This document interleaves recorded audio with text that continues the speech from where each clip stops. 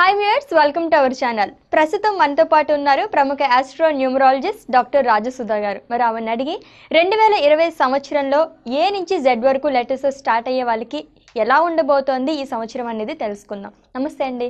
నమస్తే. So yes లెటర్తో start అయ్యే వాళ్ళకి 2020 సంవత్సరంలో ఎలా ఉండబోతుంది? ఫస్ట్ వీళ్ళ క్వాలిటీస్ ఎలా ఉంటాయి అసలు? So S letter జనరల్గానే as usual old వీడియోస్లో చెప్పుకున్నట్టు వీళ్ళు సెన్సిటివ్ అండ్ ఎమోషనల్ అండి. ఎస్ లెటర్ వాళ్ళు సో సెన్సిటివ్గా ఉంటారు అండ్ ఎమోషనల్గా ఉంటారు. కొన్ని విషయాలు వీరు చాలా స్టబన్గా ఉంటారు, కొన్ని విషయాలు చాలా మొండిగా ఉంటారు. కొన్ని విషయాలు ఎలా అంటే జాలి కూడా ఎక్కువ ఎస్ లెటర్ వాళ్ళకి. కొన్ని వాటి మీద చాలా జాలి చూపిస్తారు, బట్ వాళ్ళు పంతము పట్టుదల పట్టారంటే చాలా గట్టిగా ఉంటారు. రెండు ఉంటాయి వీళ్ళలో. టూ సాఫ్ట్ నేచర్ ఉంటుంది, మొండి నేచర్ ఉంటుంది. సాధారణంగా మొండితనం అనేది బయటికి రాదు. ఇఫ్ ఏదైనా సిచ్యువేషన్ బాగా డిమాండ్ చేస్తేనే మొండిగా, అంటే పలానాది ఇంకా నేను చెయ్యనంటే చెయ్యనని ఒకసారి మొండికేస్తే ఎవరు ఆ పని వాళ్ళ చేత చేయించలేము. ఎస్లేటర్తో ఎవరి నేమ్ స్టార్ట్ అయినా అట్లానే ఉంటారు. అండ్ వాళ్ళు ఏంటంటే మనం చెప్పుకున్నట్టు ఎక్కువగా ఫ్రెండ్షిప్కి వాల్యూ ఇస్తారు. ఏదైనా స్నేహ బంధాలకు ఎక్కువ వాల్యూ ఇస్తారు. వాళ్ళ లైఫ్లో ఏంటంటే స్టార్టింగ్ కొంచెం స్లోగా ఉండి మిడిల్కి వచ్చేసరికి సక్సెస్ అనేది ఇంప్రూవ్ అవుతుంది. అంటే అరౌండ్ ఒక 30+ వరకు స్లోగానే ఉంటుంది. 30 దాటిన తర్వాతనే ఎస్ లెటర్ వాళ్ళకి మ్యాక్సిమం సక్సెస్ ఉంటుంది లైఫ్. ఓకే, అలా ఉంటుంది. సో సెన్సిటివ్గా ఉంటారు అండ్ ఎవరి దగ్గర ఎలా ఉండాలి అలా ఉంటారు. కానీ ఎక్కువ శాతం ఏంటంటే వీళ్ళు నమ్మేస్తారు తొందరగా, అవతల వాళ్ళని తొందరగా నమ్ముతారు. బట్ మోసపోతూ ఉంటారు, నమ్మి మోసపోయి రియలైజ్ అవుతూ ఉంటారు. మళ్ళీ వాళ్ళ లైఫ్లో ఎప్పుడైనా అవకాశం దొరికితే మాత్రం రివెంజ్ తీర్చుకుంటారు.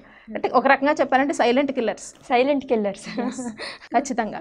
అంటే వాళ్ళని అమాయకులు మనల్ని ఏం చేయలేరని లోకుగా ఎవరైనా కడితే వాళ్ళే రాంగ్ అవుతారు.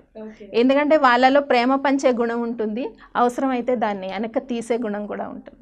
అంటే మాట్లాడకుండా అంతే మొండిగా కూడా కంటిన్యూ చేసే గుణం ఉంటుంది. విపరీతమైన మొండితనం లేదు. ఎమ్కబుల్గా ఉన్నారనుకోండి, మొత్తం బంధానికి చాలా విలువిస్తారు. స్నేహ బంధాన్ని కానీ ఇంకే బంధమైనా, వివాహ బంధం కానీ ఏదైనా.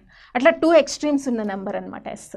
సో దాంట్లో బాగా కొంతమంది మోసపోయి మళ్ళీ పడి లేచిన వాళ్ళు ఎక్కువ మంది.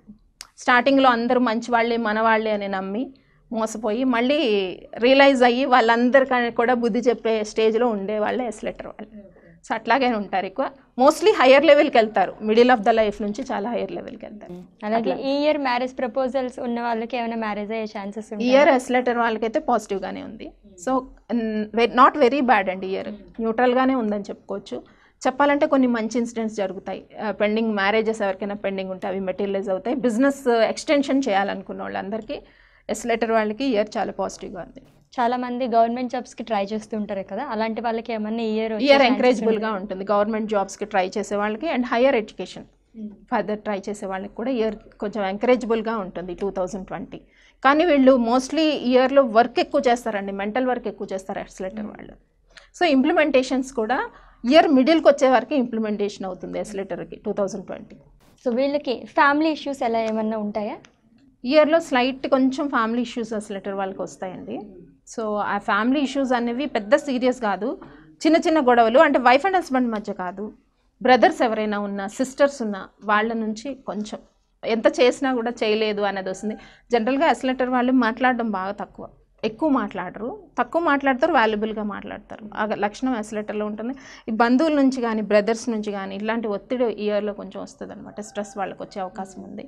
కానీ దానికి వాళ్ళు అధైర్యపడకుండా బ్యాలెన్స్డ్గా వెళ్ళిపోతే చాలు ఇయర్లో. సో స్టూడెంట్స్కి ఎలా ఉంటుందండి ఈ ఇయర్? కొంచెం హార్డ్ వర్క్ చేయాలండి. ఎస్ లెటర్లో స్టార్ట్ అయ్యే వాళ్ళంతా హార్డ్ వర్క్ చేయాలి. ఛాన్సెస్ అయితే అంటే అవుట్ గోయింగ్ ఏదైనా ఓవర్సీస్ వెళ్ళేదానికి, ఎడ్యుకేషన్కి కూడా పాసిబిలిటీస్ ఉన్నాయి. కానీ హార్డ్ వర్క్ ఎక్కువ ఇండికేట్ చేస్తుంది ఇయర్ 2020. సో ప్రైవేట్ జాబ్లో ఉన్న వాళ్ళకి ఏమైనా మీరు చెప్పినట్టుగా హయ్యర్ ప్రమోషన్స్ అలాంటి ఏమైనా ఛాన్సెస్ అయితే ఉన్నాయి. హయ్యర్ ప్రమోషన్స్ అన్నీ కూడా వీళ్ళకి మే తర్వాత నుంచి మెటీరియలైజ్ అవుతాయి. పెండింగ్లో ఉన్న ప్రమోషన్స్ ఏమైనా అట్లా. అలాగే కోర్టు లావాదేవీలు అవి కూడా ఇయర్ మ్యాక్సిమం ఏంటంటే ఇయర్ ఎక్కువ నెగిటివ్ అని లేదు, మరీ పాజిటివ్గా కూడా లేదు. సక్సెస్ అనేది ఒక 50% వరకు ఇయర్ ఉంది ఎస్ లెటర్ వాళ్ళకి. కోర్ట్ ఇష్యూస్ కూడా అంత నెగిటివ్గా కాకుండా న్యూట్రల్గానే ఉంటాయి. అలాగే స్థిరాస్తి కొనుగోలు ఏమన్నా చేసే అవకాశాలు ఉంటాయా వీళ్ళకి? ఇయర్ కొంచెం తక్కువే అని చెప్పుకోవాలండి. ఫిక్స్డ్ అసెట్ పర్చేస్ చేయాలంటే అవుతుంది, కానీ ఎవరైనా బిజినెస్ ఎక్స్టెన్షన్స్ చేయాలనుకున్న వాళ్ళకి ఇయర్ బాగుంటుంది. కొత్తగా బిజినెస్ స్టార్ట్ చేయాలన్నా, బిజినెస్ ఎక్స్టెన్షన్ అయినా ఈ ఎస్ లెటర్ వాళ్ళకి ఇయర్ చాలా ఫేవరబుల్ 2020. అండ్ పార్ట్నర్షిప్లో బిజినెస్ చేయడానికైనా ఇయర్ ఫేవరబుల్గా ఉంటుంది. అంటే బిజినెస్ చేయాలనుకుంటే కనుక ఏ బిజినెస్లో వెళ్తే కనుక వీళ్ళకి సక్సెస్ అనేది వస్తుంది? ఆల్ ఫీల్డ్స్లో ఉన్న వాళ్ళకండి, కన్స్ట్రక్షన్ కానీ, ఆల్ ఫీల్డ్స్లో ఉన్న వాళ్ళకి ఇయర్ బాగానే ఉంటుంది. ఏ మంత్స్లో వీళ్ళకి బాగుంటుంది, ఎప్పుడు స్టార్ట్ చేస్తే మంచిది అంటారు? పర్టికులర్ ఎస్లెటర్కి ఫేవరబుల్ మంత్స్లో మార్చ్ ఒకటి ఫేవర్ చేస్తుంది, జూన్, సెప్టెంబర్, మే, అక్టోబర్ ఈ మంత్స్లో పాజిటివ్గా ఉంటుంది. కొంచెం వీళ్ళు ఫుడ్ మాత్రం టైం టు టైం ఇయర్ తింటే మంచిది. సో కొంచెం లేట్ అయినా ఫుడ్ తినడం అట్లా స్టమక్ రిలేటెడ్ ప్రాబ్లమ్స్ ఇయర్లో కొంచెం ఎక్కువ ఉంటాయి, డైజెషన్ ప్రాబ్లమ్స్ అలాంటివి ఉంటాయి. హెల్త్ ఆ రకంగా కేర్ తీసుకోవాలి, టైం టు టైం ఫుడ్ తీసుకుంటే మంచిది. సో ఏ రోజు వీళ్ళకి కలిసి వస్తుంది బాగా? ఇయర్లో వీళ్ళకి కొంచెం బాగా కలిసి వచ్చే రోజు అంటే సండే రోజే కలిసి వస్తుంది. సండే హాలిడే ఉంటుంది కదా అని అంటే ఏదైనా ప్లాన్ చేయొచ్చు, సండే రోజు ప్లాన్ చేసుకొని మిగతా డేస్లో అది వెడ్నెస్డే కానీ అలా ఇంప్లిమెంట్ చేయొచ్చు. స్టార్టింగ్ ట్రబుల్ కొంచెం ఎస్లెటర్ వాళ్ళకి ఎక్కువ అనమాట. ఆ స్టార్టింగ్ ట్రబుల్ ఇయర్లో రెక్టిఫై చేసుకుంటే వాళ్ళు ఇంకా ఫాస్ట్గా మూవ్ అవుతారు. ఏదైనా వర్క్ చేయడానికి దిల్ టేక్ మోర్ టైం అనమాట.